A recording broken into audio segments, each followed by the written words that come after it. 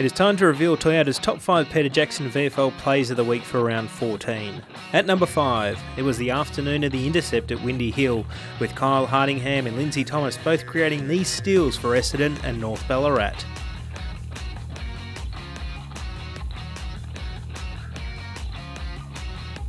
At number 4, Casey Scorpion Jayden Hunt tracks down the football and evades his opponents for this great goal.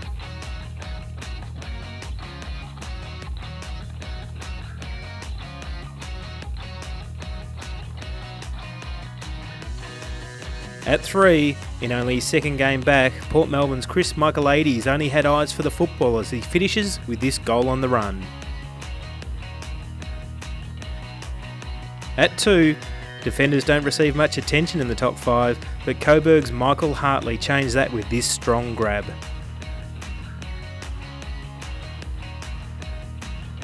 And our number 1 play of the week, the Channel 7 broadcast game, was the perfect setting for Geelong's Nakia Cockatoo to fly high against Footscray last weekend. Catch the Toyota top 5 VFL plays of the week each week on the VFL website.